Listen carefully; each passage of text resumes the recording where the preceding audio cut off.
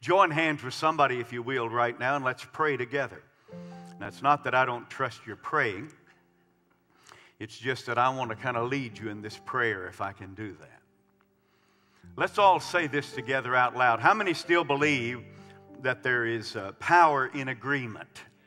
In other words, when we get in agreement, things begin to happen, don't they? So what we want to do tonight, we want to get in agreement as we join hands.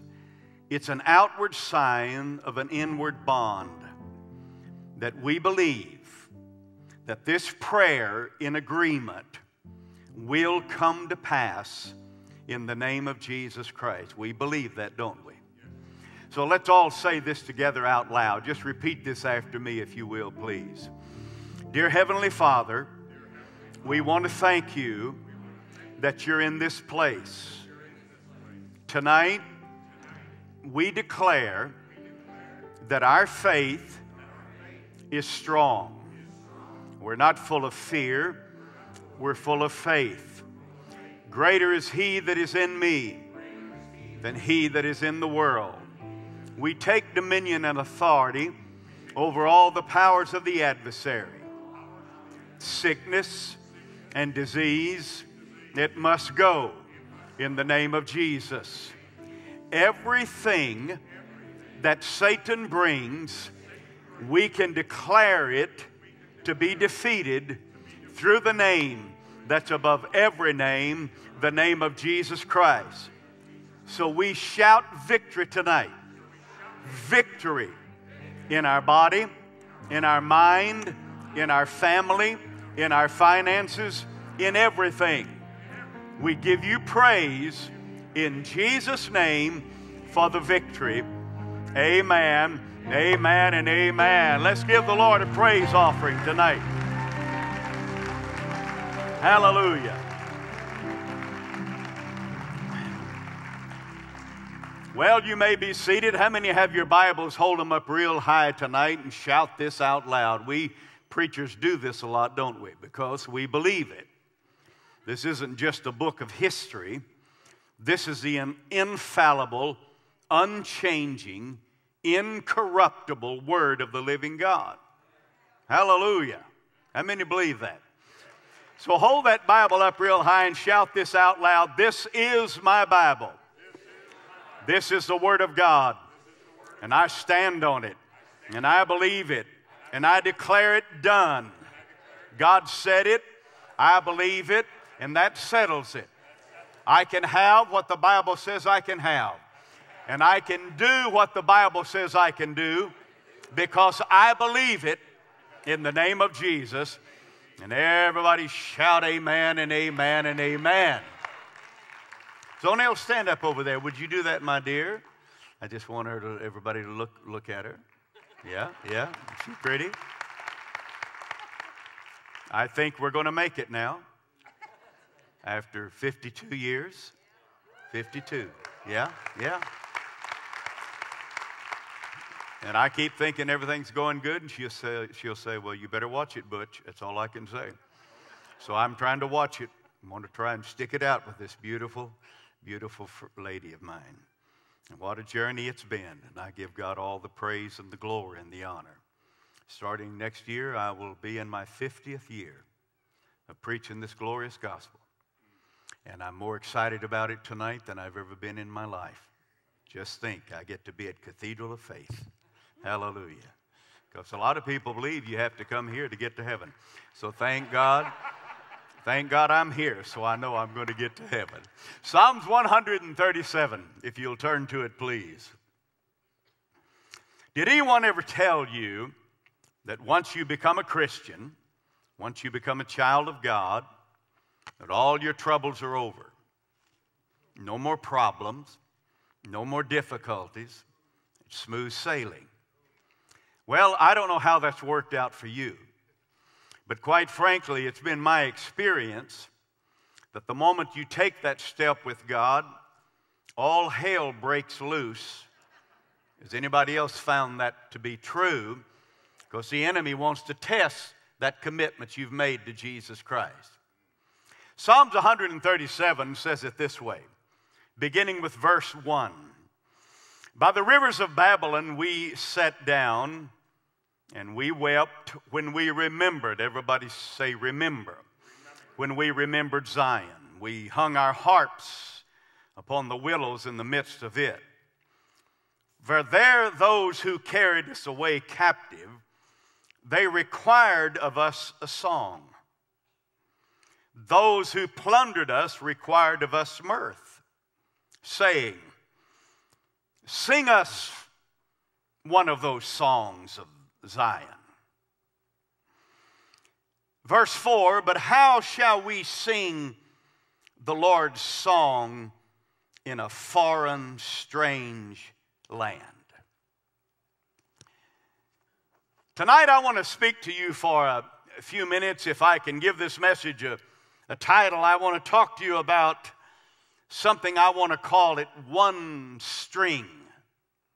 One string. Anyone in this room tonight can shout when everything is going good, can't they? All the kids, thank God, they haven't gone half nuts. Some of them's gone all nuts.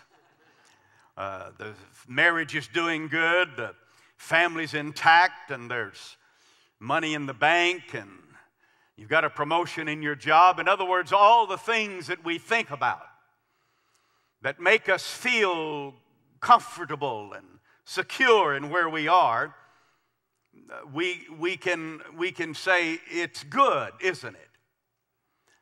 It's easy to sing when you go to the doctor and you have an examination and there's something in your body that concerns you. And you come away, and a few days the phone rings and the doctor says, I have a good report. That we found is benign, and you finally take a deep sigh of relief. And it's this journey that we call life, and it's this journey that we have in this walk with God, that our faith is tested in ways that we didn't count on. And then in reverse, you can think about it like this. We can shout when everything is going good and a smile is on our face and we get a good report. Well, anybody can sing then, can't they? But it's a different thing when suddenly your faith is tested. You become a child of God and the marriage becomes shaky and the spouse walks out. And the devil walks in and says, let's hear you sing now, all you Cathedral of Faith people. All you noisy ones. When things are going good, you just won't shut up. But when the home is broken, the finances are gone, the job has been lost, and when the doctor says, I have some news that we need to get into this and talk about it more, and it is malignant. Well, that's where the enemy comes in, doesn't he? And that's where he tests us in our walk with God and in our faith. Well, there's a wonderful line about faith that I want to give you here tonight that I think is important. And it's important that I think it's one of the best definitions of faith that I've ever had or ever found in all of my life, and it goes something like this. I have pledged my faith and my fidelity to God no matter what. If the doctor says I have 6 months to live or 60 years to live, it's not going to change my faith. I'm going to praise Him when I have health, but I've made a decision.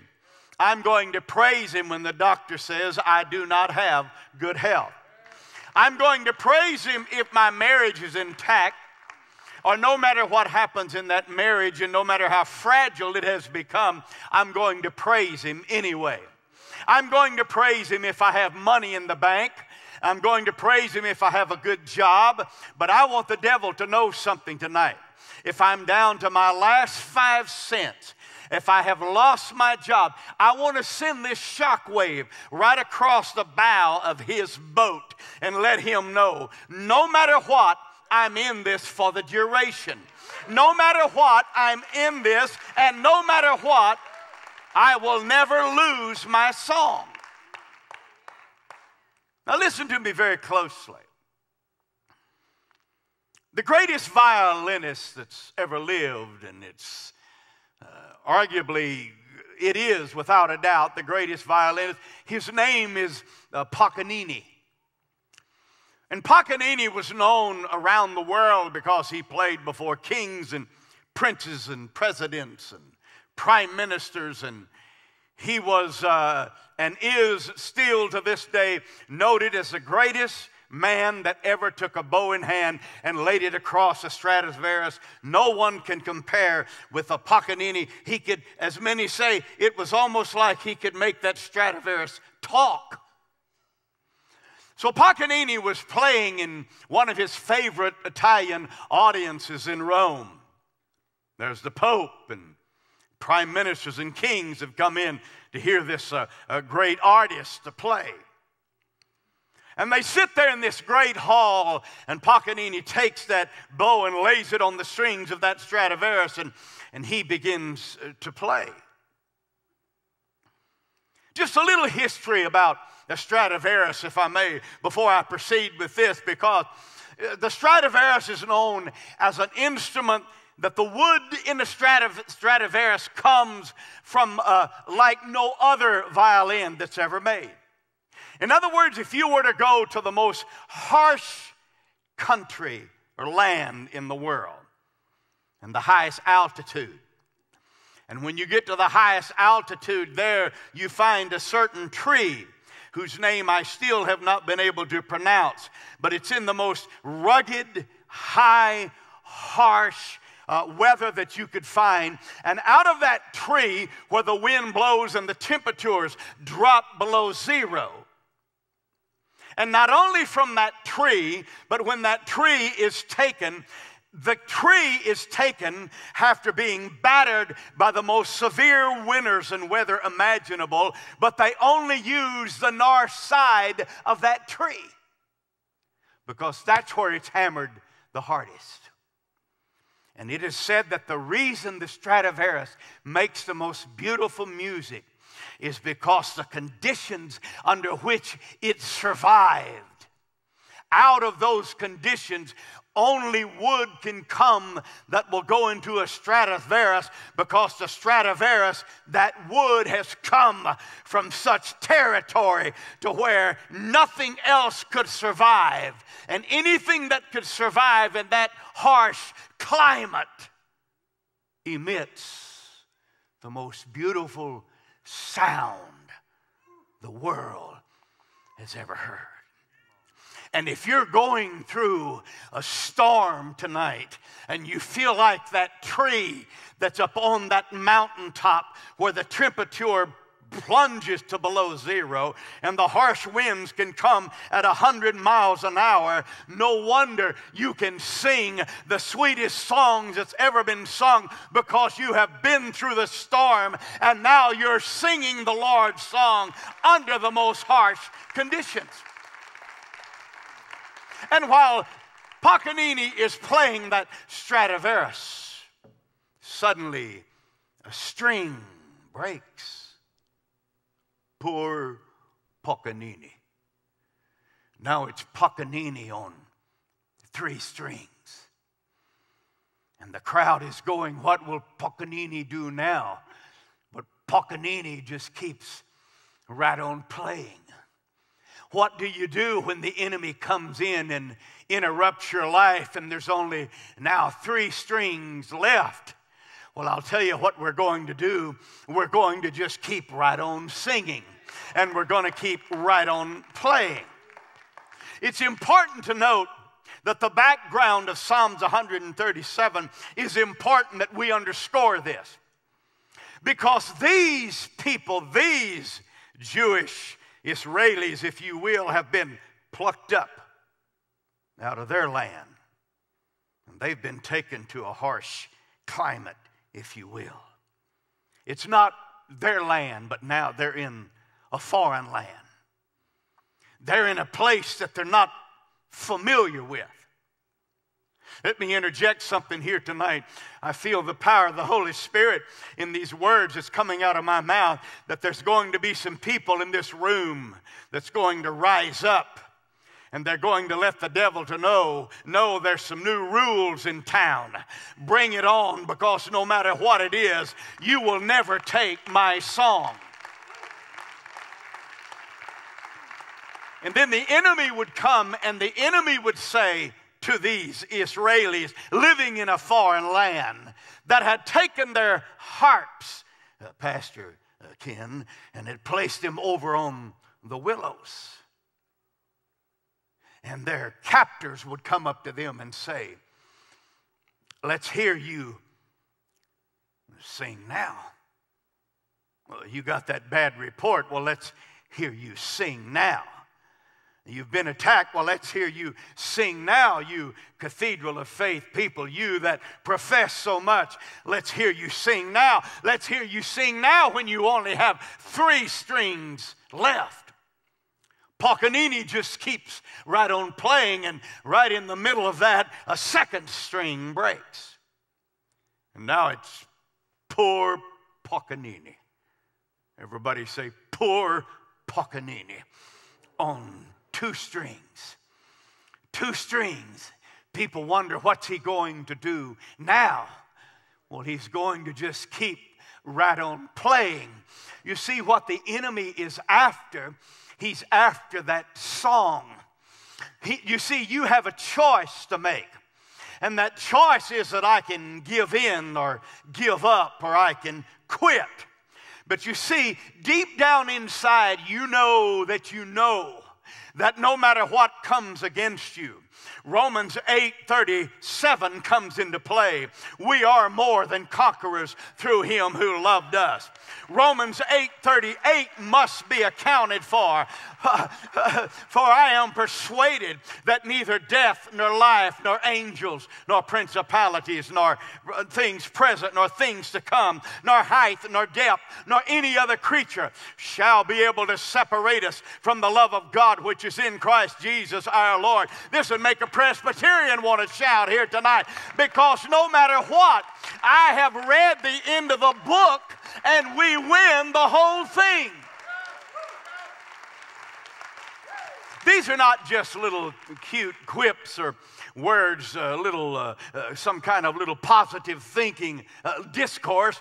This is based on fact. This is based on fact that God's reputation is at stake. And what God brings to life, the devil cannot kill it. And the life that is in you cannot be extinguished, but all the combined counsel of the devil. You have not only started with him, you will conclude your journey. And you will not only conclude it, you will conclude it with the praise of God resounding from your lips. Can I hear an amen in this room?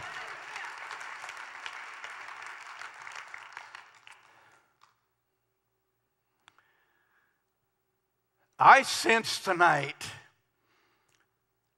Zonell, did you notice last night that meeting that we had with Pastor Kenny Foreman? I'm telling you, by the time he got through for 3 hours, I felt like I could get up and kick a wall down. There was such joy in his spirit. Hallelujah. There was such an anointing that was upon him.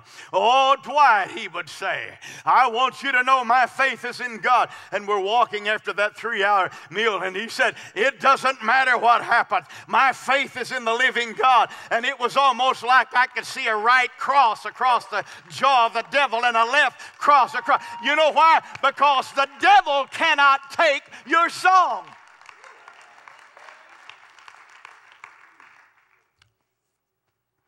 Paganini's still playing on that violin. Let's don't forget him. And all of a sudden, that 3rd string breaks. And now it's poor Paganini on 1 string. And life started out, didn't it, in your walk with God with a complement of 4 strings on your Stradivarius. And it was looking good. And all of a sudden, the enemy showed up out there on your front lawn. And he brought heavy artillery, and he begins to batter your life and test your testimony.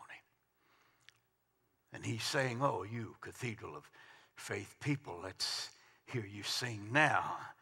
And the enemy comes in like a flood and attacks and keeps attacking. And it's just unrelenting, his pursuit to cause you to lose that song.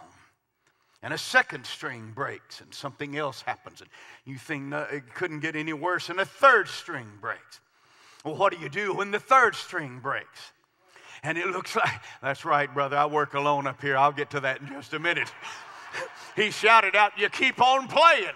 That's what you do. You help me all you want to. You just keep on playing, don't you?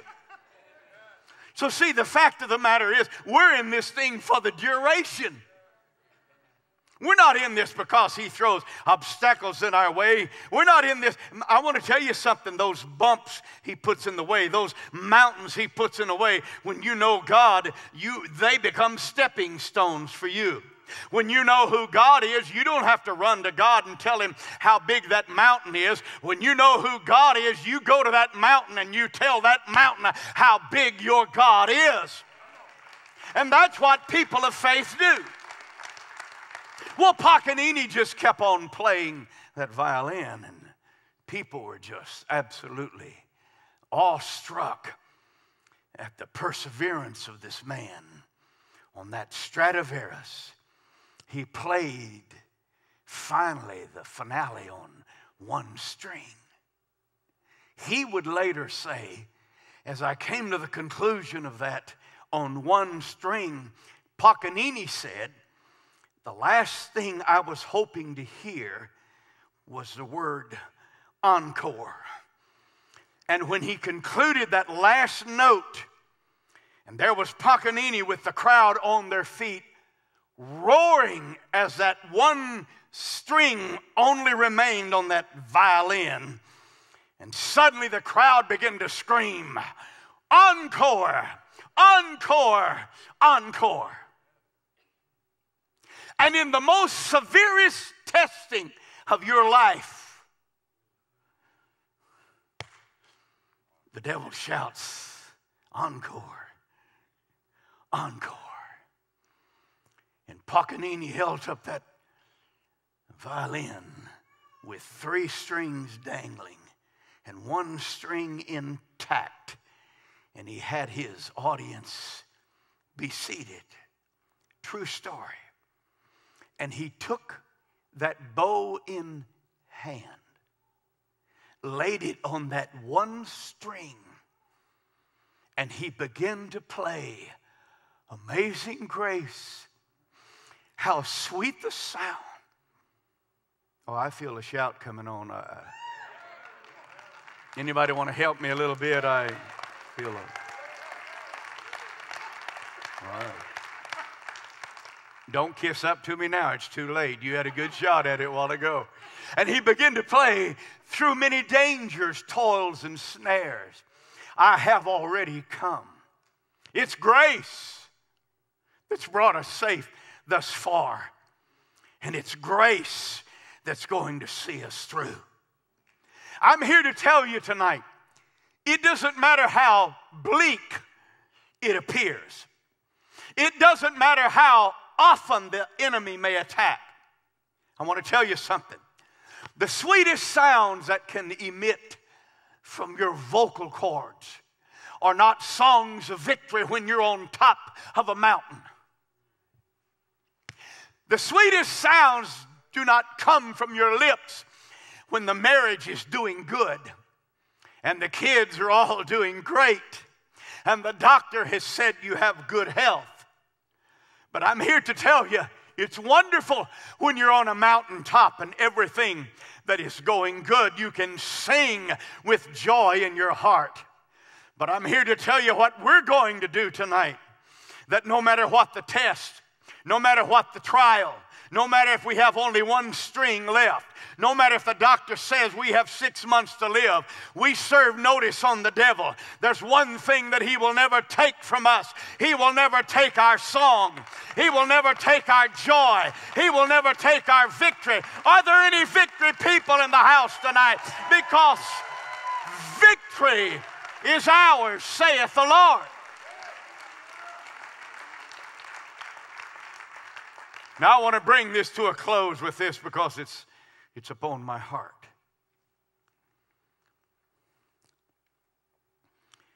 There's a man by the name of T.K. Leonard. He pastors in a place called Findlay, Ohio. He has a Pentecostal church there and a Bible school. And years ago, T.K. Leonard, he was always struggling. Pastor Ken, he never had enough to get the Bible school off of the ground, and he always was praying, said, Lord, send somebody. And it looked like the school was going to close up, and it looked like the church was having a difficult time making it. And he said, Lord, we need help. Send somebody to help. And he got a phone call, and on the other end of the line was the wife of the most wealthy man in the city. In fact, one wing of the hospital was built by this family. And the first thing on T.K. Leonard's mind after getting that phone call, which went like this, she said, are you Reverend Leonard? He said, I am. She said, are you the one that believes in the Bible? He said, I do indeed. She said, well, the doctors have said they can do my husband no good, and he's at the point of death, and he's had an attack, and the doctor said he won't live probably for another hour or two. Would you come and bring your Bible and read a scripture over my husband? T.K. Leonard, his own words where I hung up that phone, and he said, I have to admit it, I thought, well, maybe this is the way God is going to meet our need. This is the wealthiest man in our town, and maybe he's the one that's going to help us out of our dilemma. And if I can just read my scriptures just right and so on. So he stopped by his little Bible school to pick up his choice student that he had so much confidence in. And he said to his students, now listen, we're going to this multimillionaire's home, and all I want you to do is just observe. When we get inside that mansion, you stand against the wall and you just observe. Because there'll be an occasion possibly that you'll learn from this. So I want you to know what to do when people of this caliber call. And T.K. Leonard said, we walked into that mansion, and I instructed my young college Bible student, stand right there against the door and don't make any noise. And the wife showed me over, and there was this man that everybody in the town knew, and he's laying there, and he appears to be totally unconscious. And he said, I opened up my Bible, and I read Psalms 23. And he said, in fact, I read it more beautifully than I'd ever read it in my life. My bedside manners were impeccable. And he said, I read the 23rd Psalm. But just before I got to the end of that Psalm, coming across that room was that Bible student that had been told by this preacher, nothing is impossible with God. That all things are possible to him that believeth. And that the prayer of faith will save the sick, and the Lord will raise them up. I have good news for you tonight. God does not bow the knee to the name cancer, but cancer has to bow the knee to the name of Jesus Christ. At the name of Jesus, every knee will bow.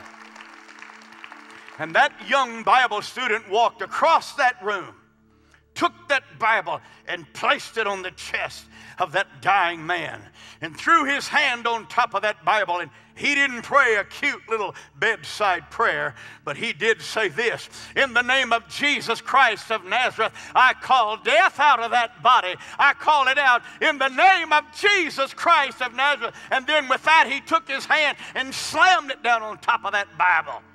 And when he did, that man coughed. Now then, there's confusion. He's coughing. The guy is coughing.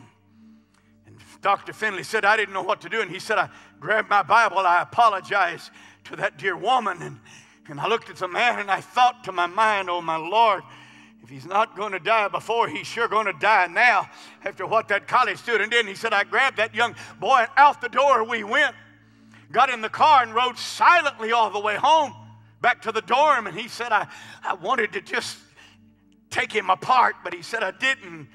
And he said, I stopped the car and let him out and told him, son, just go to your room. And he said, I was so despondent. There went the Bible school. There went all we needed. That chance was gone. He said to himself, he said, I don't know what they're going to do. And he said by the time he got home, his wife was standing there with the phone in her hand. And she said these words, it's that woman, that man's wife on the other end of the line. What happened? And Dr. Finley said, I said to my wife, oh my Lord, lawsuit. Oh my goodness, what's going to happen now? And on the other end of the line, the wife said to T.K. Finley these words, we don't know what's happened, but my husband is sitting up in bed. He's asked for the third bowl of soup. He's guzzling it down. And he's instructed me to tell you, please get in your car and come back. And oh, by the way, he also told me to tell you, don't come without that boy.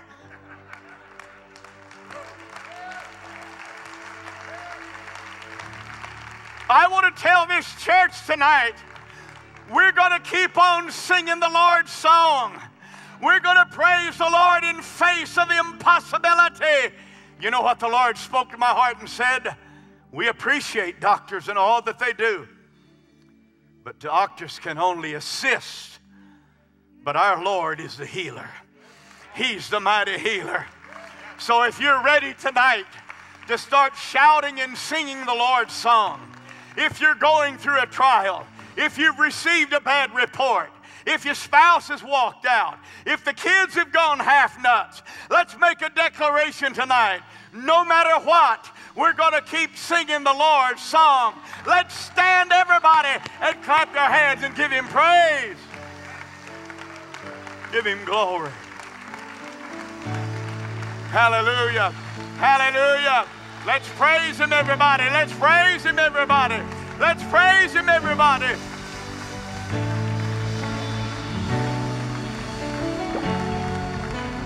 Hallelujah.